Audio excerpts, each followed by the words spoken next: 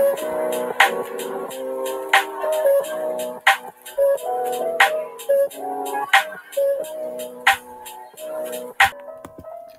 everyone, welcome back to my channel. It is Aria from Sparkling Sketches here.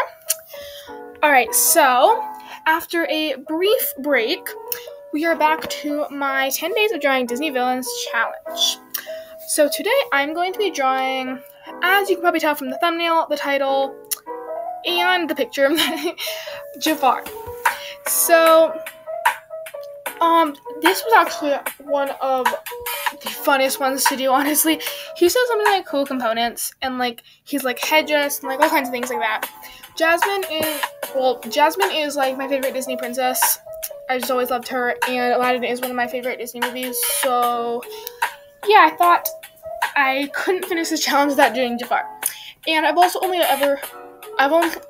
done one other boy. I did Dr. Facilier, but I decided I probably needed to do another boy. There might be another one coming out too.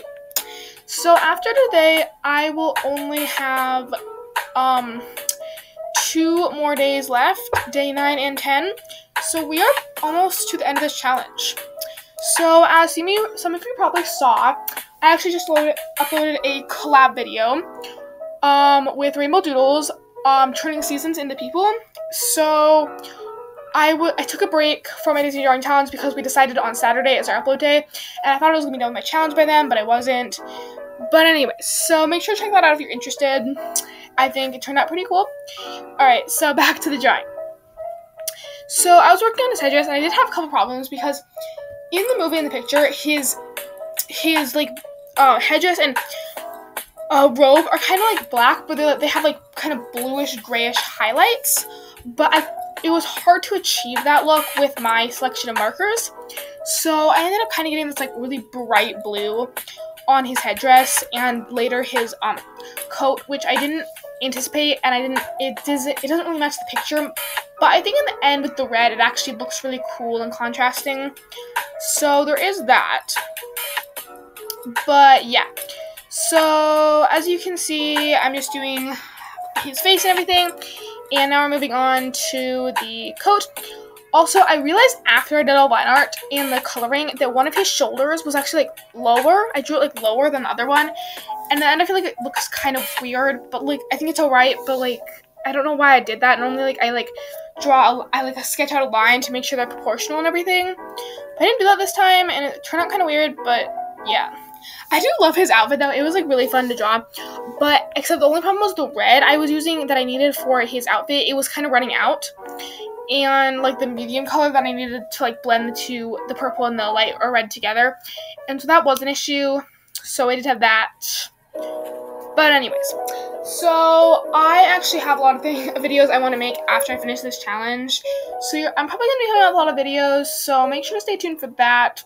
Also, you guys, I am 3 away from 80 subscribers, and I am so excited. I got a 77 today, and I am super excited. I honestly thought it would take me like a year to get this far, but it's only taken 2 months, so I am super happy about that. And if you like this video, make sure to subscribe for all my other Disney villains and to help me get to 80 subscribers. Alright, so my goal was actually to get to 100 before the summer is over.